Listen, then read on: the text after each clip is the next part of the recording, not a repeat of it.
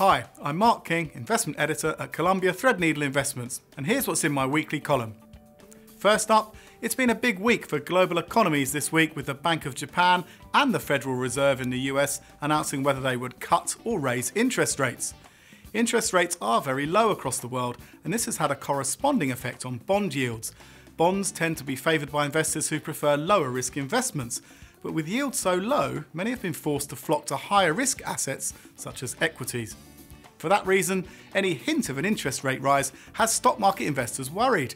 Yet economic growth and inflation is unlikely to come about quickly in a world where rates are so low. This trade-off is at the heart of why everyone was looking to the Bank of Japan and the Fed announcements this week. So what happened?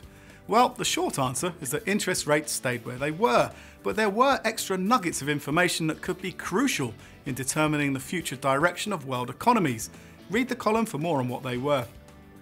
Elsewhere this week, I look at research showing UK annuity rates are on track to record their biggest ever annual fall this year. An annuity is a type of insurance contract that takes a lump sum, usually a defined contribution pension pot, and converts it into an income for life. But as annuity rates are mainly determined by the yield on government bonds, which as we know are at rock bottom, people are getting far less for their money than they used to.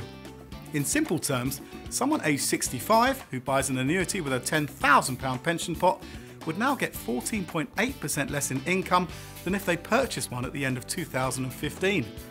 Since the so-called pension freedoms were introduced in April 2015, no one has to buy an annuity with their pension pot. Instead, everyone is free to choose how they wish to generate an income for life once they stop working.